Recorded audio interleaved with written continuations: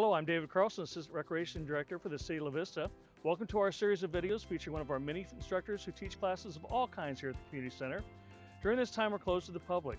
Obviously, you can't take advantage of the fantastic programming, so we've decided to bring it to you. Each of these instructors we feature in these videos over the coming weeks teaches classes here at the Community Center.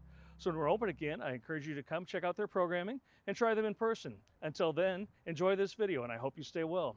I'm Tiffani Frost. I am the head coach and owner of Omaha Kids Can Run, and this is Kyler, my son and my helper again for today.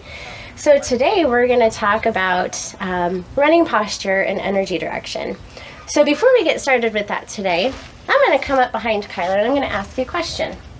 If I push him forward, where is he going to keep going? He's going to keep going forward, right? Because that's where the energy was pushing him. If I come over here, if I push him to the side, he's going to go to the side, right? And if I push you to the side, then I'm going to go to the side.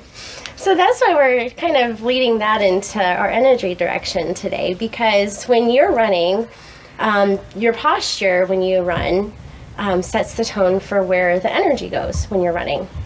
And so if you have good posture and good energy direction when you're running, you can run faster and with less effort. Okay, so the first activity that we're going to do today is we're actually going to run without our arms, because I want you to go and do a loop. If you set up a loop in your yard, I just want you to go ahead and do a loop and run without using your arms. All right, ready, set, and go.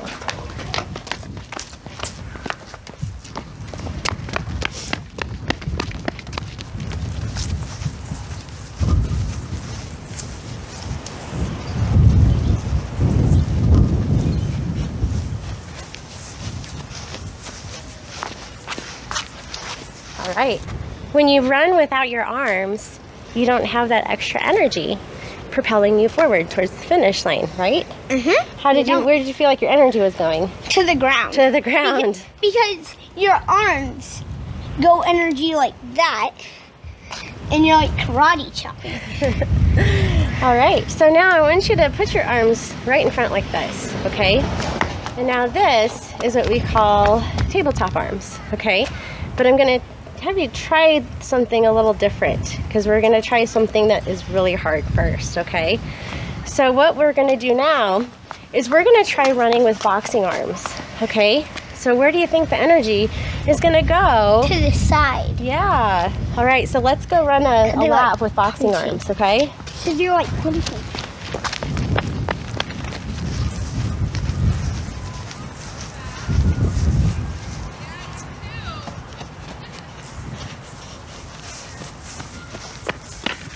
So how did it feel with boxing arms? It doesn't feel very good, does it? It feels like you have to go like... It feels like your energy is being wasted going from side to side. And you're just like doing twists. Yep. So we have two activities today that are going to help us find better running form and posture. The first one that we have today is running with sticks, okay? So you can grab either popsicle sticks. If you've got glow sticks, those work great. Even plastic spoons or something that's not sharp, but that you can hold in front of you kind of like this, okay? So the idea with this is that you want to find a nice tabletop arm. And what that means is that your arms are bent at about 90 degrees, just like this, okay? And when you run with the sticks, you want your sticks to be pointing forward. Okay, so if you run with those boxing arms, your sticks are going to cross, and you don't want that. You want and it can hit your neck. Yes, so you want to don't want it to hit your neck. So you want to find nice straight sticks. Okay, so we're going to run a lap with straight sticks. Okay?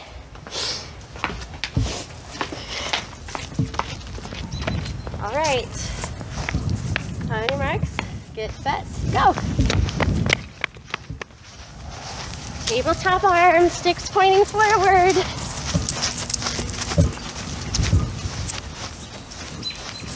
No boxing arms. Good job. All right. So that felt a lot better, right? Because our energy direction was going forward rather than from side to side. And it went through the stick. Yep. All right. So the next activity. So how a lot of people tend to run is we tend to clench our fists really, really tight What does that do with your energy? Where does the energy go? It stops right here and it doesn't go forward. Yeah, it stops because if you go like this, then the energy flows right through it. Yep. So the energy stays in your hand and doesn't make you go forward. Yeah. So what you want to do is you want to have a nice little grip right here. And I want you to imagine that you're carrying 2 baby chicks, one in each hand. And you don't want to squish the baby chicks, right? Because that would be really sad. So what you're going to do instead is you're going to put a chip in your hand. So go ahead. Get you set up here. Hold your chips. Okay. And find that nice little gentle grip with your chips. Okay, you cannot squish the chips, because if you've squished your chips and broken your chips, you've squished your baby chick.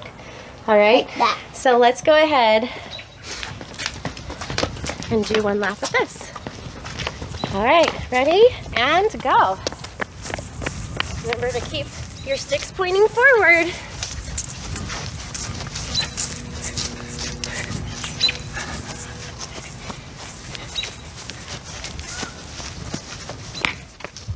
All right, great job. Can I eat them? You can eat your chips when you're done if you have not squished them. All right, so that is our second lesson of the day. So, all right, so that's our second lesson of the day and for the week. So just remember these drills that we did today and use a lot of those reminders when you're out running with your family or playing games, and it'll make you a faster, stronger runner. Have a great week.